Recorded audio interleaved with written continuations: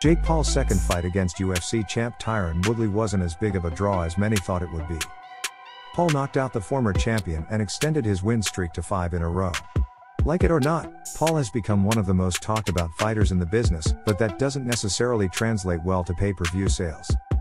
According to DAZN writer Stephen Muehlhausen, Paul vs Woodley bombed on cable and satellite sales and didn't even reach 65,000 sales. Since these numbers are only cable and satellite sales, the final numbers can grow significantly, but it's not likely they will reach any record-breaking numbers or even break 100,000 buys. Paul was slated to fight Tommy Fury, but the bout got cancelled when Fury pulled out due to a rib injury. Instead, Woodley got the opportunity to avenge his loss from August. But the rematch didn't spark much interest. The YouTube boxer claimed that his first bout against Woodley made 1.5 million buys, but those numbers have since been questioned. According to sources, their first bout sold 500,000 pay-per-views, which aren't bad numbers, but far from the numbers that his older brother Logan Paul made when he fought Floyd Mayweather in an exhibition bout earlier this year. Logan Paul vs Floyd Mayweather reportedly broke 1 million pay-per-view sales.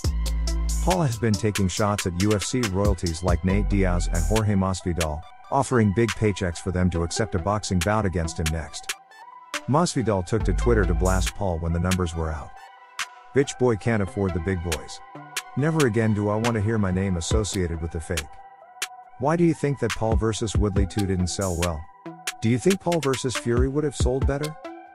Hit the subscribe button and share this video.